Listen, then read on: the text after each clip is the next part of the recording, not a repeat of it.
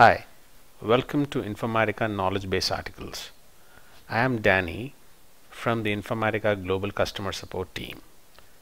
This video explains how a session with JMS source with destructive read works when there is no recovery enabled on the session. The animation in the following slides depicts the course of events that occur in a session with JMS reader and a typical business case target. Please note that the animation does not cover all the events that could possibly happen, say for example pre-session commands, parameter file generation and the likes, but focuses on the events that are generally seen during and after the PMDTM is initialized. Typically, the source where the messages are intended to be read from and the target to load the data should be present for the successful run of the session, and the opening slide depicts the same. The next set of events involve the initialization of the reader thread, followed by the transformation thread's initialization, and then the writer thread. After the above threads are successfully initialized, the reader thread performs a read on the source and the message is read into the PMDTM.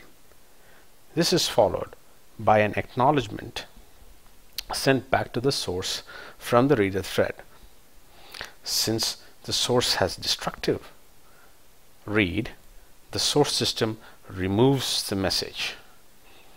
The message data is available in the pipeline for consumption and goes through the transformation logic and is pushed onto the writer thread to be loaded to the desired target.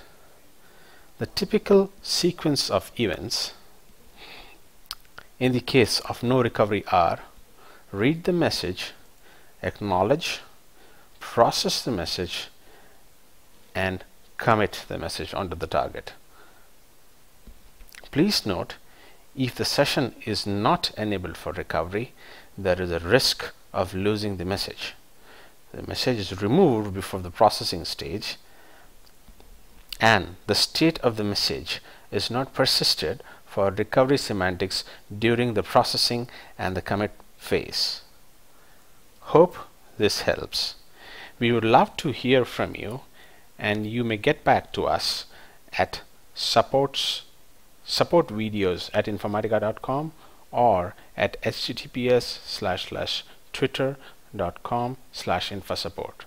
Thank you.